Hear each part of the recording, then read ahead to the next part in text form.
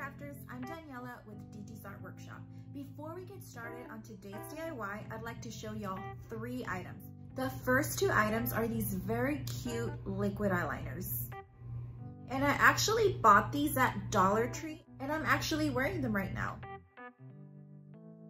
If you check me out on Instagram, you can see my little review on these really cute eyeliners. Now my second item are these very beautiful Frida earrings, which I bought from an Etsy shop, Hermosura Huichol. You can check her out on Etsy or Instagram. Anyways guys, let's get started on today's DIY, which was inspired by this spiked sphere gold sculpture.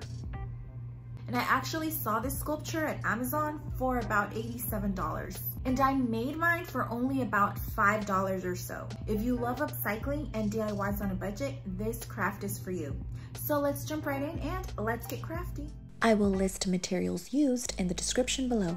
We will begin by using bamboo skewers that I bought at Dollar Tree. Mine came in a pack of 80, but I will only use about 50 and I will cut them in half with a wire cutter.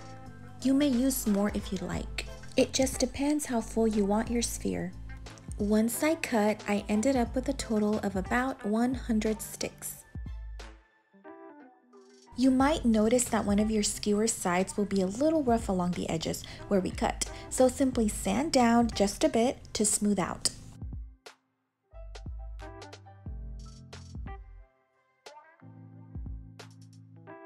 The paint I'm using is in a metallic pure gold and the brand is Folk Art. But if you choose to simply spray paint after assembling, that will work too. This is just what I had at home and I really like the coverage that the brand Folk Art gives. I'm painting a dowel that's about 12 inches and I purchased at Dollar Tree. I set it up on a foam block just so I can handle it better.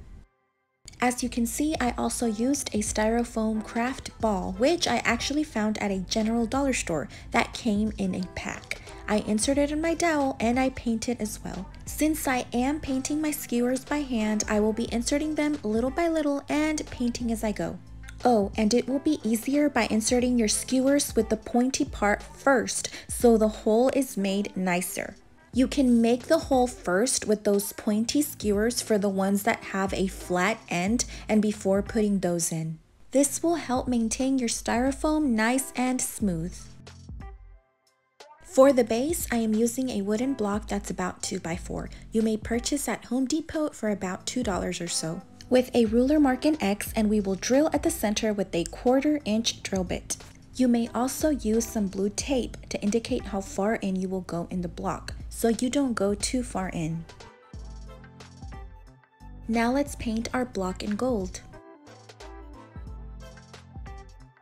And guys, I actually forgot to do this part earlier, but make sure you glue your dowel inside your styrofoam ball so it doesn't twirl around.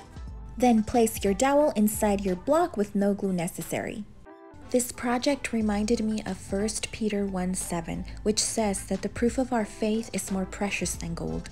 Whatever you're going through, remember you and your faith are important to God. Stay crafty.